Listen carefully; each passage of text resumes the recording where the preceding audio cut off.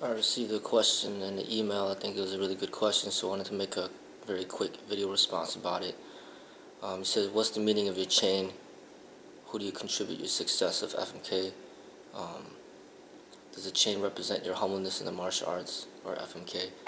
Um, Basically, I'm going to answer each question. So what's the meaning of the chain? It's actually not the chain that has the most meaning, but it's actually this right here. This is, in the Chinese, they call him Guan Dung.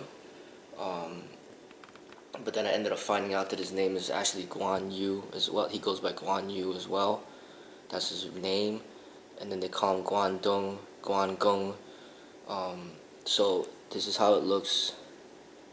He's basically a martial artist, a real soldier that actually lived.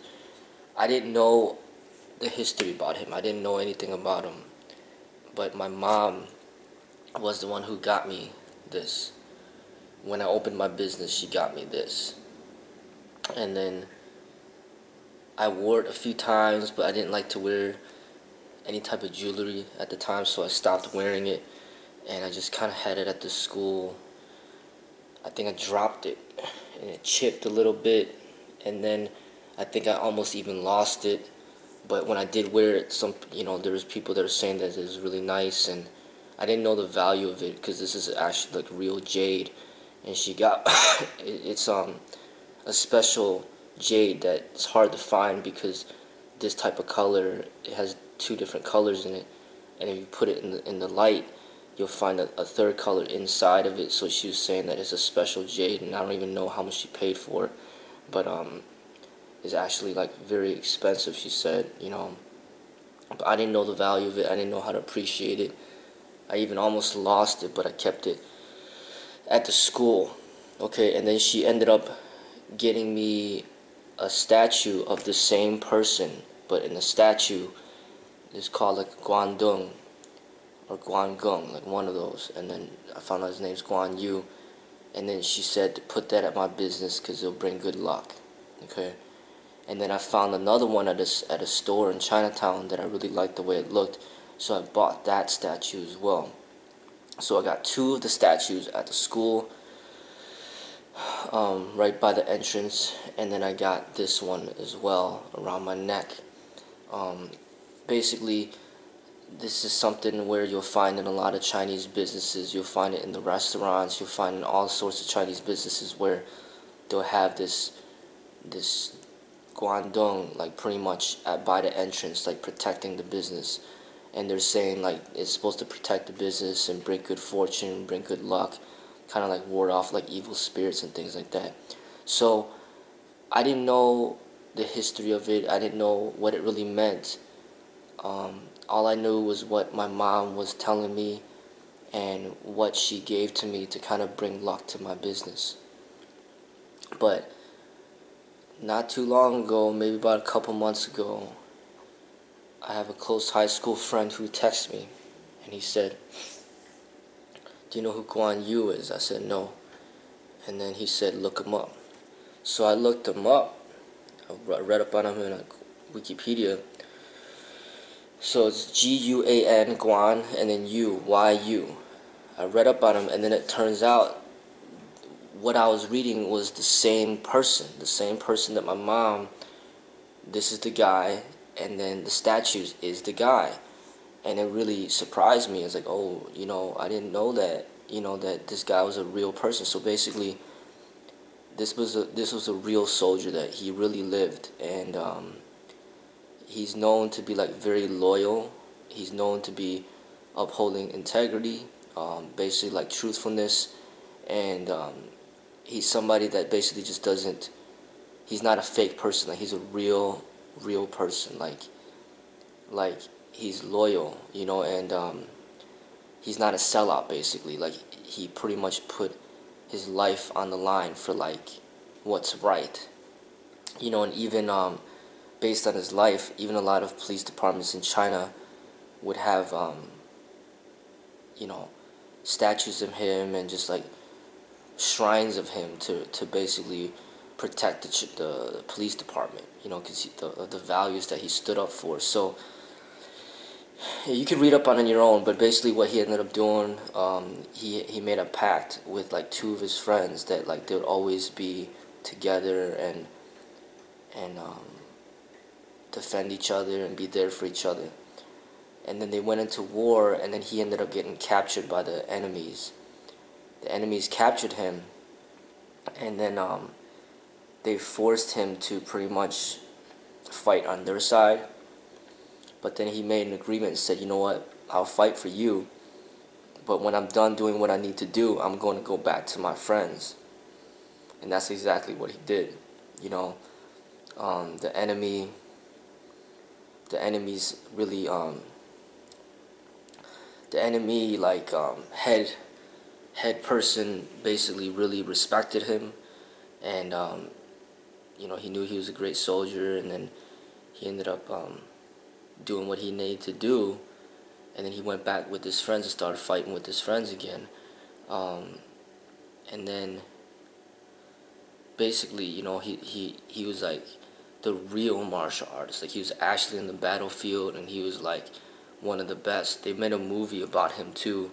He's in the movie, portrayed in the movie. The movie's called Red Cliff. If you watch the movie, he's portrayed in that movie as well. But he won like many battles, you know, and he even fought like side by side with his son to death, you know, where they ended up like dying together pretty much.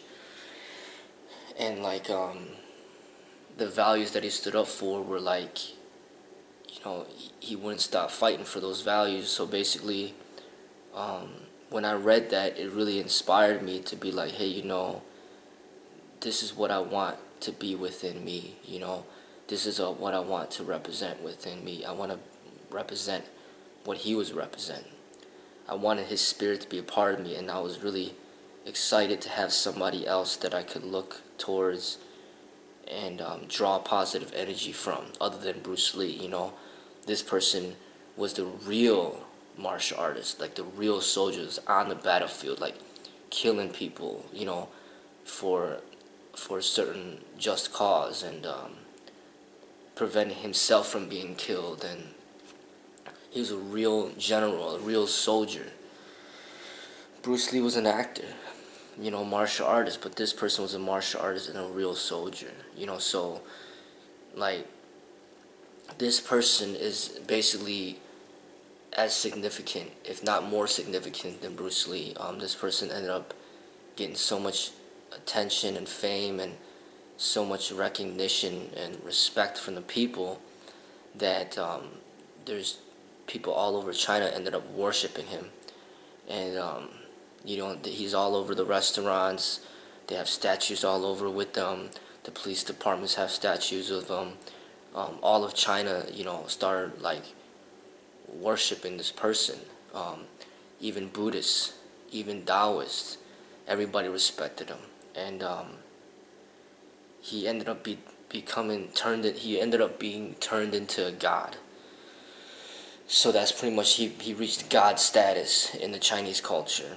And the Chinese are known for like great respect towards like living people. So you got somebody like here, like this person Guan Yu, you got Confucius, you got Lao Tzu, you got Buddha. These are like real people that were living, and through the things that they've accomplished and represented during their life, they gained so much respect from the people that they ended up putting them like, they ended up starting to worship these people and almost turn them into gods. So this person has been turned into a god in the Chinese culture, and he's there pretty much for good luck, to protect the business. You know, like he's like a soldier that's protecting. So it's like he's almost like representing, like protecting like the evil spirits from the business, you know. And he's like, it's almost like having armed security with you at all times. It's like, say a police officer is like always at your door protecting your business, you know, and you're supposed to put him by the door to protect the business, you know.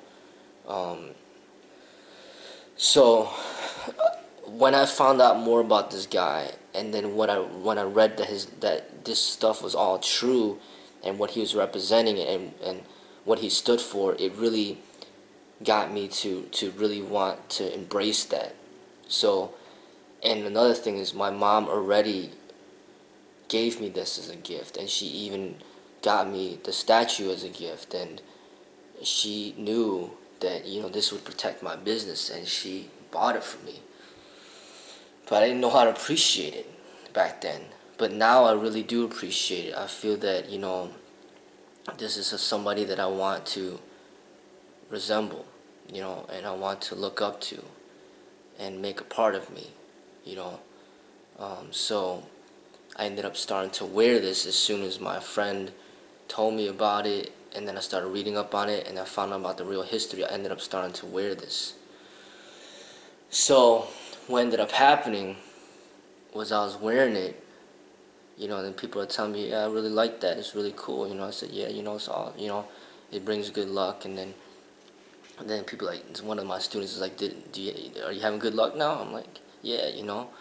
But then what ended up happening is I was wearing it, and then mysteriously out of nowhere, the FMK YouTube came back, you know, and that just reinforced it even more of how, like, man, you know, maybe this is a sign, you know, maybe he is protecting my business, you know, because for me to get away from the YouTube for over a year, and then I put this thing on, and then all of a sudden, like a week later, my YouTube comes back out of nowhere.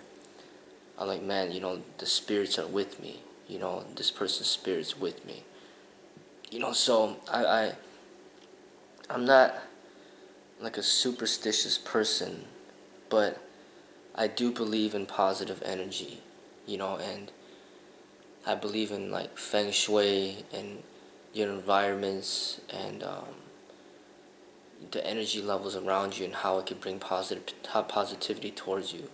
So when I have good energy around me, then good things could happen, you know. So like what type of furniture that I have, what type of ornaments, what type of paintings, what type of decorations, like it all matters. What colors that I use, and for these people, you know, having the Bruce Lee pictures reminds me, hey, you know, I want to live up to what he was representing, and I want his spirit to be with me. So you see like Bruce Lee pictures around my school, and this person, you know, I want his spirit to be around me, so I always want to carry it with me, always have it on me. And even on the entrance of my business, I got his statues there. I got some Buddha statues as well, and some Buddha posters. I want his energy with me too. I got Lao Tzu's book in my kun, and I got a lot of other books in there. And I just want to bring good energy around me, you know, and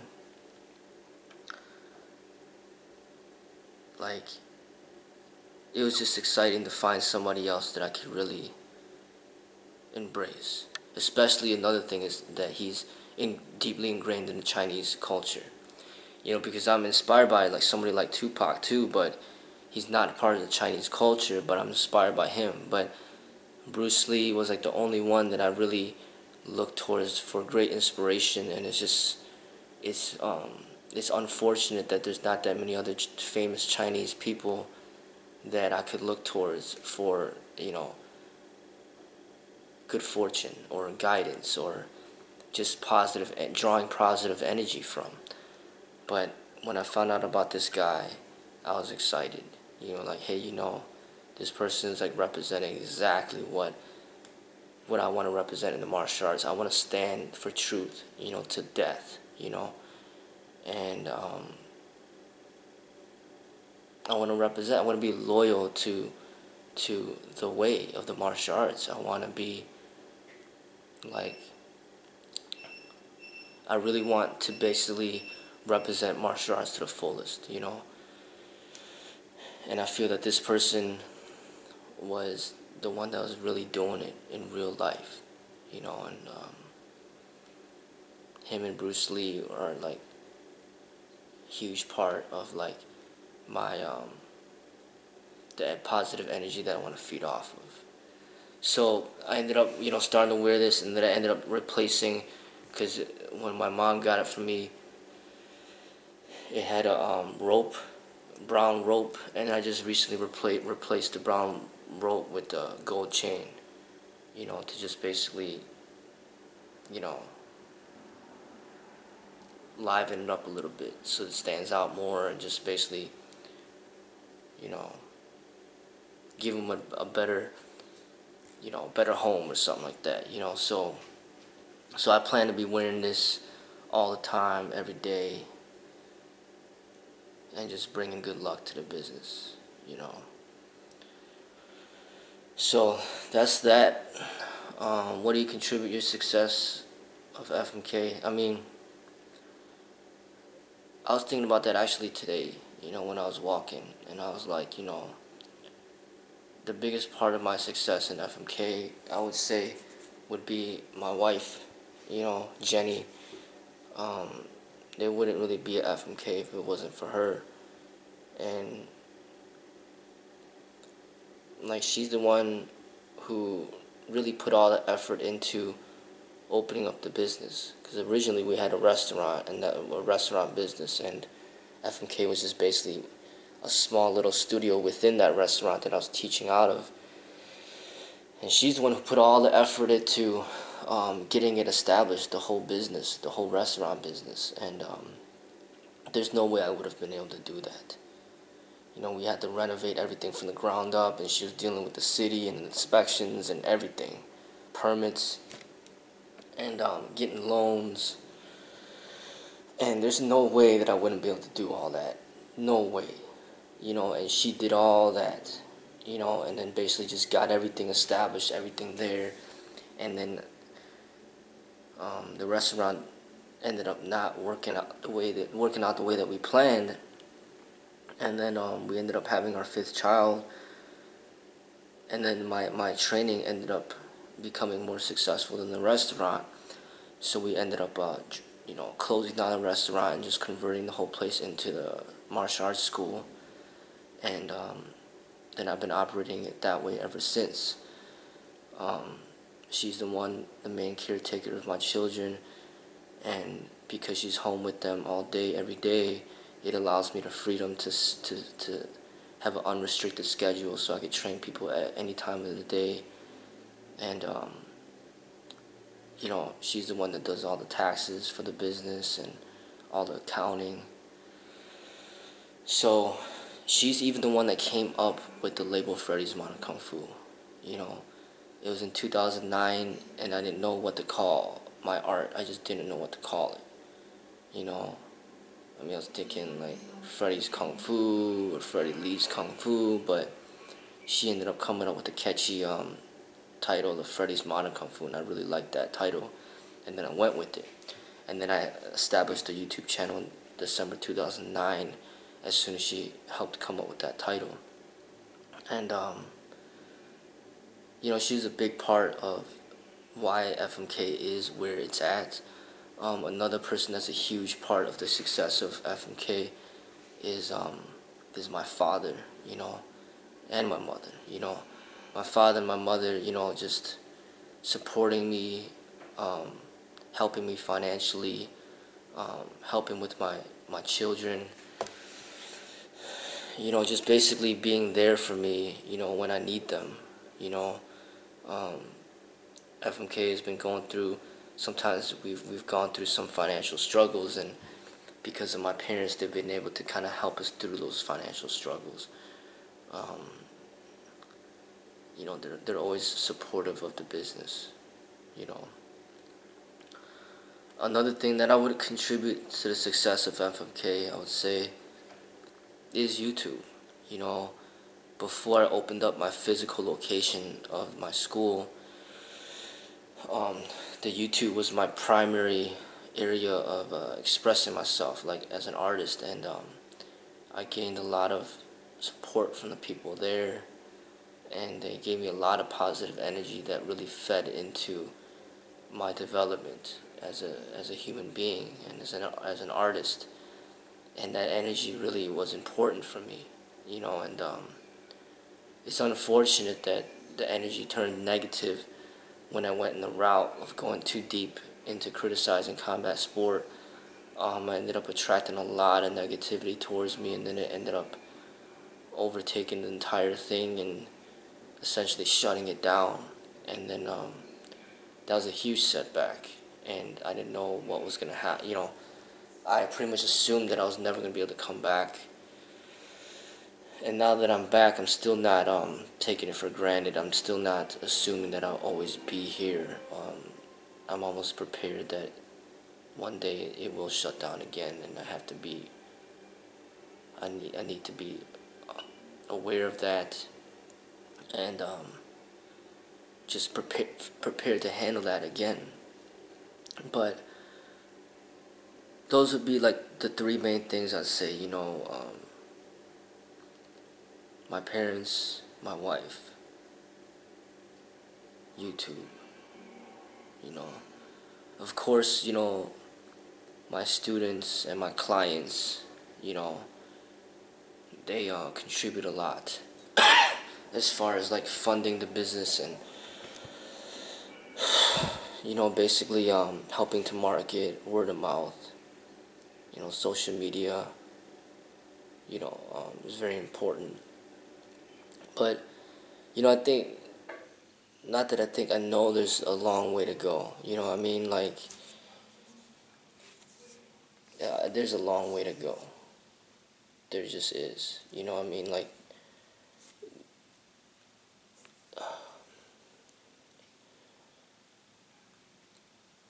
I really feel that I need to grow. I need to grow. The business needs to grow. I need to grow as a teacher. I need to grow as an artist.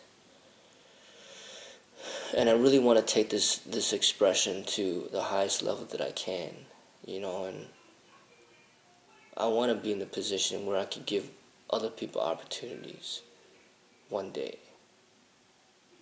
I want to be in a position where I can live comfortable and not worry, not have to worry too much about what's going to happen in the future. So it's been about since 2010 that I've been running this business, this school. And so it's almost about 6 years. And there's no guarantees. You never know. This business, you never know what's going to happen. I mean, one month is going great, another month going horrible, and it just goes back and forth. And a lot of it has to deal with like me properly managing the business in order to keep it alive. If I don't manage it properly, it can shut down. So, as I stated, the YouTube shutdown was a huge, drawback, a huge challenge. And now I just want to make things right. I want to make peace with everybody out there and do things the right way. I just want to leave the people alone, not criticize anybody, and just do my own thing and just wish for success, hope for success. And like I said, there's still a very long way to go, and I just hope to grow. Does the chain represent your humbleness in the martial arts?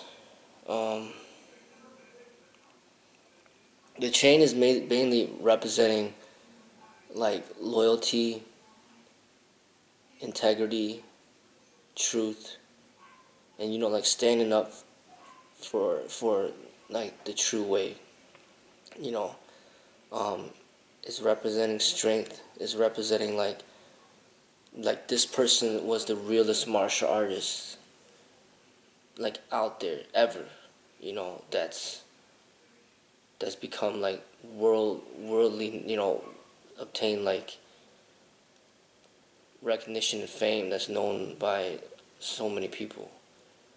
This was like basically Bruce Lee's, and what he was representing was nothing in comparison to what this guy was representing. I mean, this guy got turned into a god. Bruce Lee was great, but Bruce Lee is not turned into a god by the Chinese culture. You know, Bruce Lee is a big part of the culture, but he's nothing in comparison to this guy. You know, so he's representing the real martial arts, like for real, you know, and basically having him close to me, close to my heart, um, and protecting my business is I want that energy to be a part of me. I want to have more strength, because I felt, especially without him, I felt like the whole world was against me. You know, like I have supporters out there, but they're all hidden. Like most of all my supporters are hidden. Like they'll watch my videos, but they're not, you know, they're not like with me, you know, fighting with me. If, you know, it seems like, you know, I was out there by myself, and then all these combat sport people started converging on me to destroy me, and I felt alone, you know. But having this person by my side, you know, and Bruce Lee by my side, it gives me strength. And Osho, like these are the people that I look towards for strength. You know, Osho, Bruce Lee, Guan Yu, Tupac. I look at all these real individuals, the real people that's lived. I look towards them for strength, and that's what they're representing towards for me. You know, the Guan Yu's representing like strength and power and standing up for what's right. You know, that's what he was all about. He's like standing up for what's right. That's why the police look up to him, because he would stand up for what's right.